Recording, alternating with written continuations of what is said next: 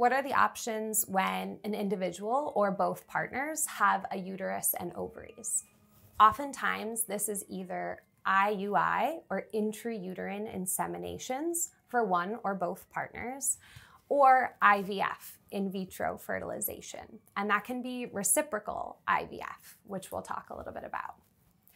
Now, for both of these processes, we need a sperm source. So that can mean a donor sperm that's either directed or known. Maybe that's someone's family member, a friend that's known to one or both partners, or what was previously called anonymous or non-identified sperm source. So that can be from a sperm bank. So a lot can go into making that decision of what's right for you and how do I go about choosing a donor sperm.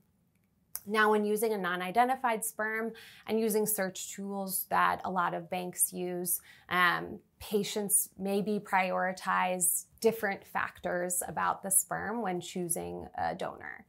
Now, some people would like to share phenotypic similarities, either with the donor themselves or maybe their partner with the donor.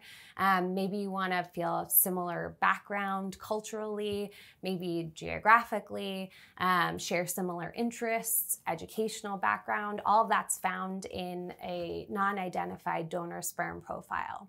And then you want to pay attention to some of the logistics that are important when we're talking about fertility cycles and successes. So you want to purchase a donor sperm that's appropriate for what cycle you're doing. That might be designated IUI sperm versus IVF or ART sperm. And that just comes down to the volume or the amount of sperm in each vial. But that can have an impact on cost, and you want to make sure you're just purchasing the right thing for what you're going to be doing. So sometimes I tell patients, maybe don't purchase your sperm before you meet with your reproductive specialist. So what to expect if we're using donor sperm for an IUI? So in discussion, if you determine that you want to proceed with intrauterine inseminations, you or your partner could consider this. IUIs are procedures that involve a speculum exam. Sometimes I say it's kind of similar to a pap smear, where the donor sperm is drawn up into a thin plastic catheter that's threaded through the cervix, and the sperm's deposited into the uterus around the time of ovulation.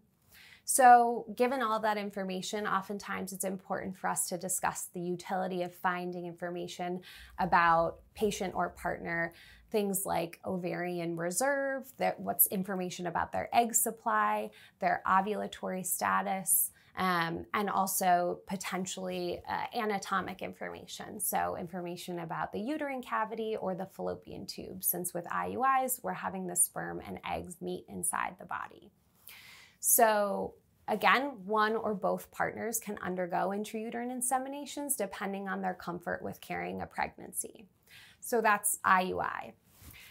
IVF, and it can be reciprocal IVF, refers to the process where a patient or a patient and their partner go through the process of injecting themselves with medications that cause the ovaries to grow multiple eggs at once over a period of a few days up to a few weeks.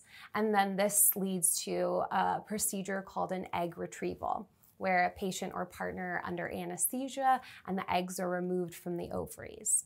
They're then combined with the sperm in a lab by an embryologist, and embryos are made. Now, the interesting thing about IVF or reciprocal IVF is that one partner can potentially be contributing the egg that's then combined with the donor sperm to make an embryo, and the other partner may be on the receiving end of that embryo. So you can plan an embryo transfer into the other partner. So it's a very cool way where each partner feels like they're playing a very big part in the pregnancy. And now a lot of determination about the timing and appropriateness of reciprocal IVF can be made in discussion with providers. You know, this can be based off of things like age, ovarian reserve, timing, costs. There's lots of desires in making that decision. It's very multifactorial, but great options for our patients who are with partners where both of them have a uterus and ovaries.